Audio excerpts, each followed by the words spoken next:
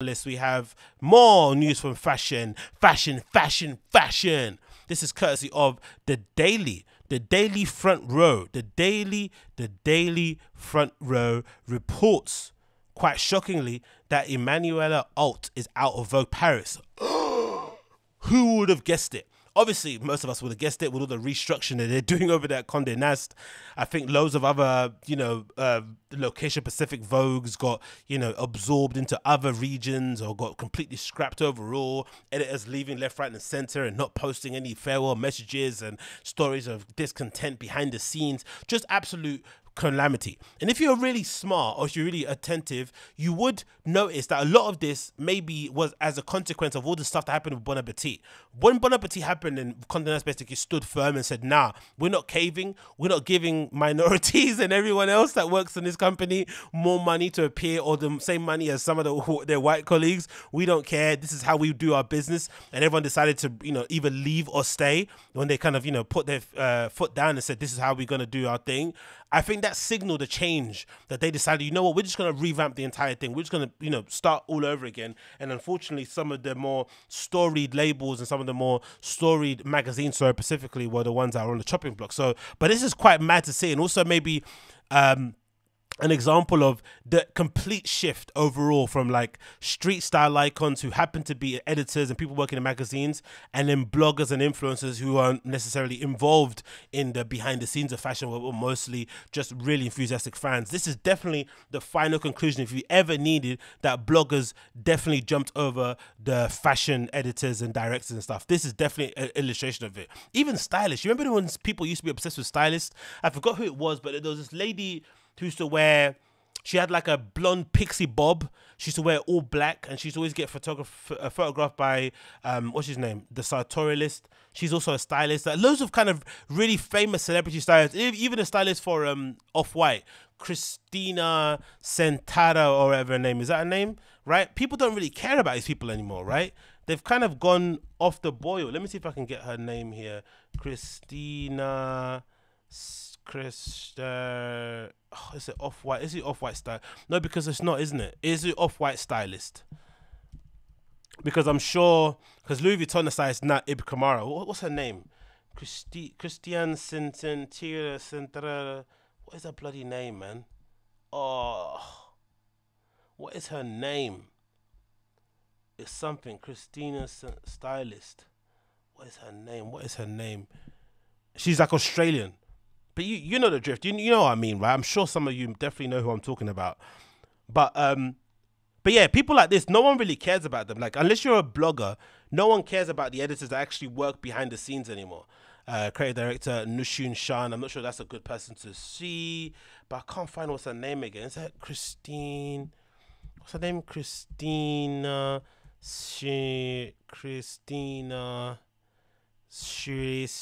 Nana stylist. What's her name? What is her name, man? Centara. And she's got a brand as well, right? She does that brand. She has a brand where it's like wardrobe staples, right? Centara. Oh, I forgot her name, man. I really did forget her name.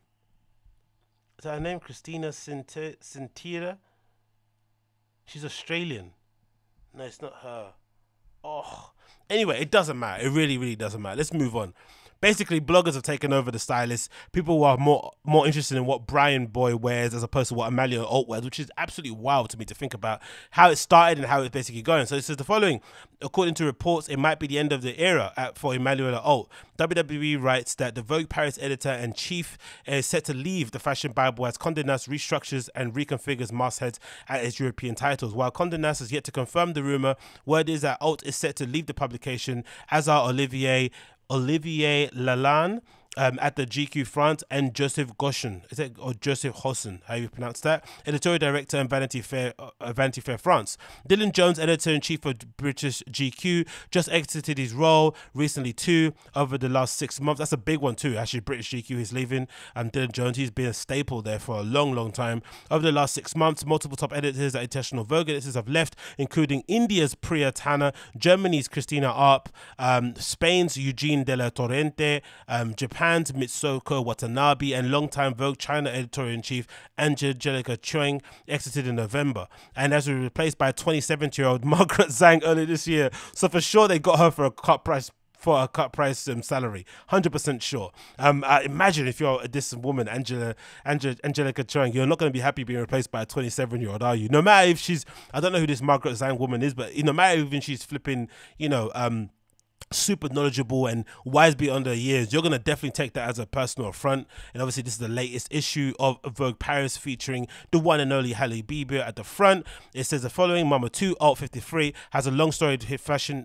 history, media. She began her trajectory with the role of French Elle in 1984 when she was just 17 years old. A notable stylist, gained international acclaim as an unassuming street style star herself during a time of Vogue Paris, assuming director 2000.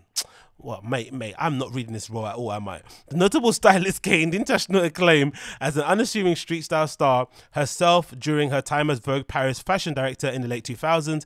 And if the whispers about exit are true, it's unknown where she's headed next. Crazy, isn't it? And maybe this is a consequence again of her and Karine Roitfeld falling out, because that was, for me, the end of Vogue Paris. Vogue Paris was super good. I used to buy it all the time. It's probably the only Vogue I religiously did buy, even though most of the editorials you couldn't really understand, unfortunately. But it was so good. Some of the stylings and the editorials were superb, especially when Emmanuelle Alt and Karine Roitfeld were working hand in hand.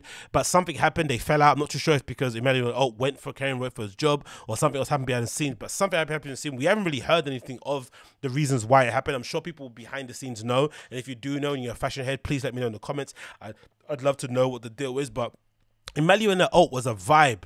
Like, she was a vibe. This is a couple of pictures of her from the sartorialist, but she really did, represent an era in history when it comes to street style. Like, I don't think it can ever be replicated. It really cannot. Let's see some of her greatest hits here on Google. Like, it really was an era in time that she was around. She was doing some epic stuff out there. The kitten heels, the tight trousers, the double-breasted jackets, the leather jackets. You remember when someone put together a zine? This is how people were obsessed with street stylists. Now, I don't think you'd ever get that. I don't think you'd ever get that kind of level of fandom with a blogger. I don't know why, but I just don't think you would do. Someone made a zine of some of Emmanuelle Alt's best moments, quotes from her interview. I think it was in French. I can't find it anywhere, but it was a really limited edition zine. It was hard to get. I didn't buy it at the time, annoyingly. I'm sure it's probably going to be worth a lot of money going forward, but it was a little zine, a little kind of A5 white bit of paper. Maybe it was printed on a good paper, I don't know, but it wasn't that well done. But it was somebody really a fanatical fan of her that did that. And even myself, I made a mix back in the day, a disco to disco mix that's on my SoundCloud, I think still to this day, where I basically, the inspiration behind it was like, stuff that could be played within the Vogue Paris headquarters. I think I might have emailed somebody at Vogue Paris about having it played. Of course, I didn't get any. No, actually, I think I emailed it somebody, and then I think somebody on Fashion Spot Forum, the place that they're super critical about Vogue Paris and what it's kind of become nowadays, but they used to love Emmanuelle Alt back in the day too. Some of the threads are maybe still on there on the Fashion Spot Forum of every look that she wore, but I think someone on the Fashion Spot Forum said that they might have sent it to somebody at Vogue Paris. I don't know if someone saw my mix or not, but I definitely recorded a mix back in the day, a disco to disco mix with like Blood Orange and some other people playing. That was super good. Maybe one of my better mixes from back, maybe it was like 10 years ago I did this mix, ages ago, and I'm hoping that it crossed their desk. But man, it was an era in time. Emmanuelle Alt, man, she did some great things in terms of street style. Like, people were obsessed with this woman, and then looking back on it, it's just obviously effortless French chic, but it was nothing really loud, nothing crazy. She was not Susie bubbling the thing out there, which, don't get me wrong, Susie Bubble does her thing, and people are maybe there's loads of her children out there that exist, but in terms of what people get crazy over nowadays in terms of street style, this is the complete opposite of it, right? Just chic, classic stuff, like nothing too crazy, not many colors, just very well done, just amazing. Even the way she does her hair, right? That kind of like, just woke up, maybe I had a quickie in the morning, maybe I had to get my kids ready for school, whatever it may be, like just effortlessly cool. And I don't think you're ever going to get that level of fandom with a blogger anymore. I don't know why that is. I don't know why. Don't ask me why that happens. But that level of fandom, I don't think you'll get with a blogger. Does she do Pilates, or does she just smoke cigarettes and fast all day? Who knows? But she was skinny and slim as hell. She fits into all the clothes effortlessly. She was actually responsible. She might be responsible, because I think that maybe Isabel Marant sandals. She might have been responsible for the Isabel Marant thing too. Like, Isabel Marant runway stuff was legitimized because of Emmanuelle Alt. Nowadays, it's a bit derivative. It's a bit samey. She doesn't really take any risks. It's just boring stuff, and you really question who's actually buying that. But Emmanuelle Alt was the perfect conduit for portraying and displaying those looks out there in the public. Like, classic stuff. Like, really, really well done. She doesn't really have a bad outfit. That might be the loudest thing she's ever worn. She doesn't have a bad outfit. I don't sure. Look at people. Look, were obsessed with it. See how to dress like Emmanuelle Alt. They were obsessed with her back in the day. She had the era. She had the time in history that I don't think can ever be replicated again.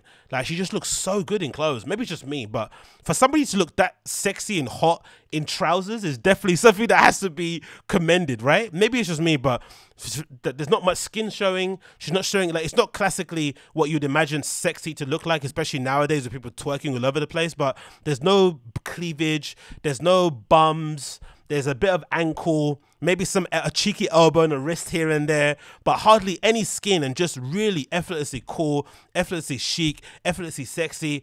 And just look at that. And I forgot, oh yeah, that's Geraldine Saglio. That's her kind of right-hand woman who took up her reins, and that's the kind of girl that was a little bit more adventurous with her clothes. Look at those trousers. Look how well done those pants are, how they look with the kitten heels and the shirt tucked in with the sleeves rolled up. Like, just, oh, so cool, man. Her and Geraldine Saglio, like, look at that look. That's Geraldine Saglio there. That's not Emmanuelle Alt, actually. Just super, super, super good. Like, she had an era. She had an era. So for sure, it'll be for sure behind the scenes. Like, it wouldn't surprise me when people told me she was an absolute nightmare, but I love her. Just looking at her in terms of images online, like some of her looks, even back in the day, you look at that stuff and you say, a guy could easily take a look like this and reinterpret it and make it work for him easily, right? You replace those kind of gladiator sandals with a pair of slip-ons. You maybe, you know, have the pants a little bit looser, but the way that look just looks overall, right? That sort of like, you know, rope. You know, maybe as a black dude, I can't wear a rope like that because, you know, of the slave connotations. But overall, right, just look at that effortlessly. The jewelry there, the watch, the necklace, just well done, isn't it, right? And a somewhat weathered but also refreshed face, right? It's a very French thing, right? They look somewhat tired and also rejuvenated. How do they do it? Nobody knows. But yeah, Emmanuelle Alt is out of Vogue Paris, isn't it? She's out. That's her there with her daughter.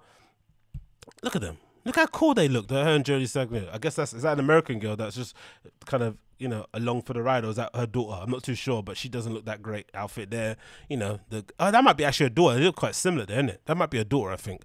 And she might be a teenager as well. So I take back the insult. I don't like insulting kids. I'm sorry. But yeah, great stuff, innit? Yeah, Emmanuelle Alt's out of Vogue, man. She's out of Vogue. That was an era in time. I still have a couple of her Vogue Paris that she was obviously at the helm of. I wonder what's going to happen going forward. But look at that. Look how effortlessly cool that is. Come on, man. She single-handedly might have brought back the kitten heel. Who else wore kitten heels as much as Emmanuelle Alt and made them look incredible? She was perusing around the Paris streets, going to fashion shows, Milan streets, cobbled roads, and wearing stilettos. Absolutely wild woman, man. Like, wild. Her, Anna Wintour, who's the other lady? The Italian lady that always wears complete runway looks from head to toe. I forgot her name.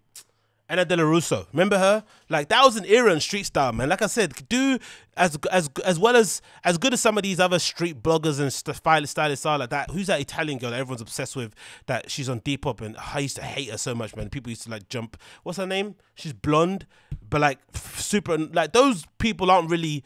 I don't know what it is, why they don't necessarily have the same level of fandom that these street style people have. Because I'd imagine in terms of wealth, they're all the same level, right? Most of these people are rich. There is a small contingent of people that aren't, but for the most part, you look at the Brian Boys and the Susie Bubbles and these kind of people, they come from, you know, wealthy background. Not Brian Boy, maybe not so much, but, you know, they're at least affluent now. So it's not necessarily that much of an achievement to be dressed in these amazing garments. But I don't know, still there was something about her being rich, having all the access to all these brands, but also being able to put it together. It just made it very, very special. So yeah, big up Emmanuelle Alt. That might be her only bad outfit, that one. That might be her only bad outfit. Maybe it's the angle. But yeah, she doesn't really have many bad outfits, man.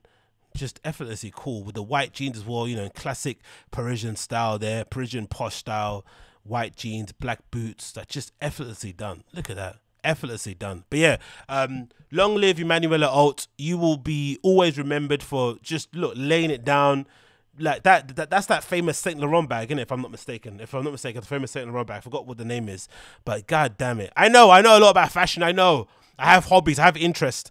What can you do? But yeah, big up Emmanuelle Alt.